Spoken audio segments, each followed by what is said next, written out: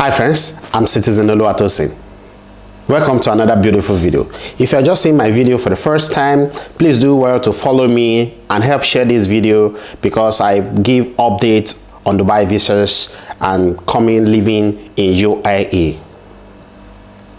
You must have seen an update that is flying everywhere on the social media and on the internet, saying that people on visa must change their visa status if it had finished. People on overstay must change their visa status before the next 5 days. If not, they will be put on ASCON and they will be given a GCC ban.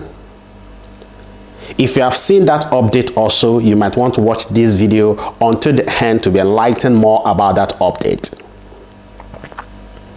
Now, one thing you must understand is that that update is not from the government but from visa company.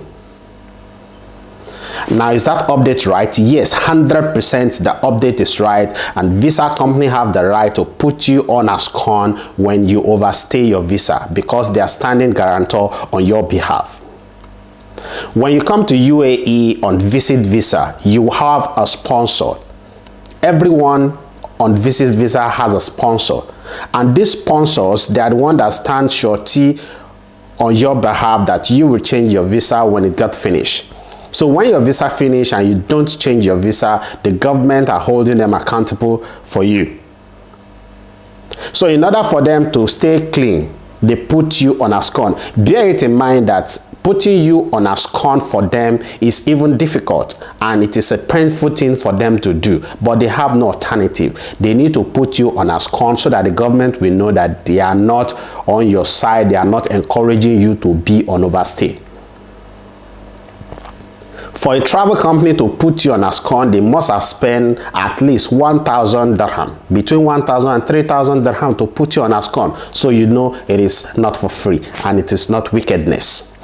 So everyone that are on overstay, I encourage to please change their visa status so that they will not be put on ASCON.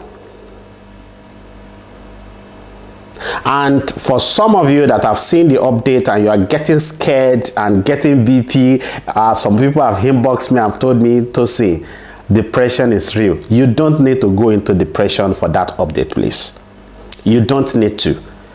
Please let everyone try as much as possible to maintain a good mental health at this point in time, because the situation we find ourselves, it is not our making.